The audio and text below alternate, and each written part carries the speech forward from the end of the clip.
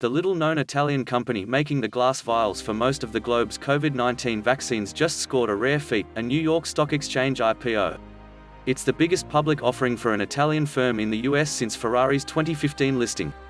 Italian medical packaging firm Stevanato Group went public on the big board on July 16, raising $672 million and helping push up the fortune of the billionaire Stevanato family behind the company.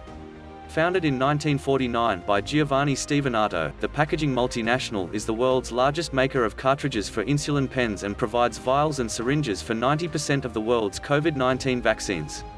Franco Stevanato, Giovanni's 48-year-old grandson and the company's executive chairman since stepping down as CEO in February, had his grandfather's vision in mind when he virtually rang the opening bell on Wall Street on Tuesday. "It's the achievement of a dream for an Italian company. I had chills," he told Forbes in a Zoom interview on Thursday. "For the first 3 or 4 decades, my grandfather was in startup mode, without making money.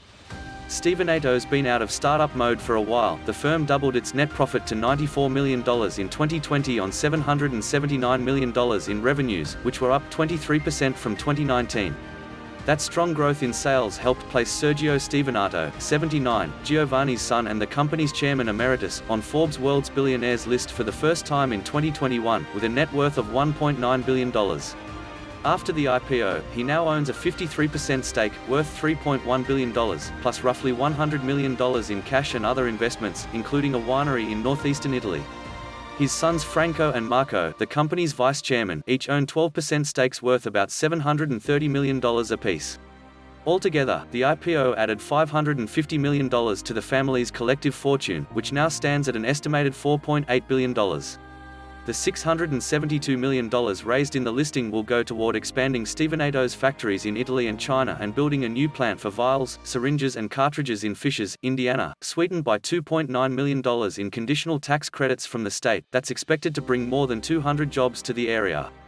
For more on Stevanato, see, the COVID vaccine will require billions of tiny glass vials, and this Italian billionaire family is making them. While Stevanato has been in the headlines for its involvement in the fight against COVID-19, its factories immediately sprang to work producing vials and syringes for vaccines when Italy was still under lockdown in April 2020. Vaccines only made up 4% of the company's revenues in 2020 and 2019. Injectable drug devices such as pens and cartridges accounted for 45% of the company's sales last year, followed by insulin products with 16%. "We've been in the vaccine space for more than 20 years and the impact of COVID-19 on our revenue was really minor," says Franco.